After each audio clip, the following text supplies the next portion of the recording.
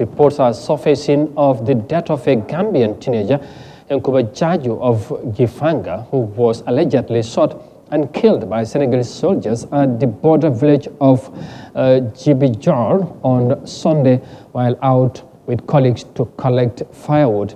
Now, the spokesman of the Gambia Armed Forces, when contacted to shed light on the issue, told Eyeafrica TV that a military patrol team has been sent to the scene from Kanilai to gather information on the incident. Mafuji Sise takes a look at this latest shooting incident and a litany of others on Gambian blamed on Senegalese security forces. Here's more of that in this report.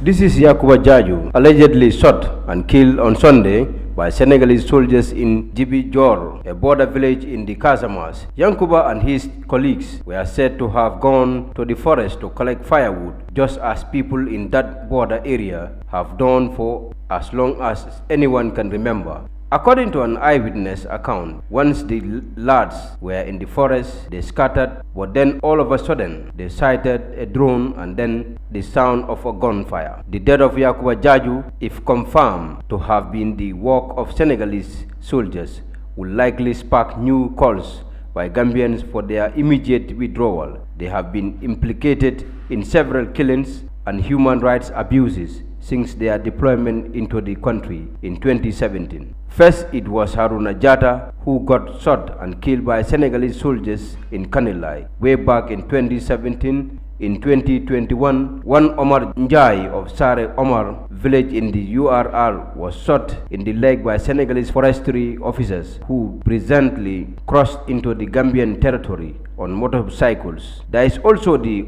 audacious shooting of Suleiman Traoré of Kantora by Senegalese security forces on the allegations of endangering wildlife. He was subsequently taken over to Senegal and was only repatriated after a strong stance taken by NAM for Kantora, Bileji Tunkara, for his release. It has become the norm in recent years for Senegalese security personnel deployed here in the Gambia to use brute force against Gambian civilians, especially on natives of Fonyi. Crossing the border in pursuit of illegal loggers is also becoming a pastime for Senegalese forestry officials. The sense of impunity they exhibit on Gambian soil is despicable, and there is need to put a stop to this. Mafuji Sise, Eyeafrica News.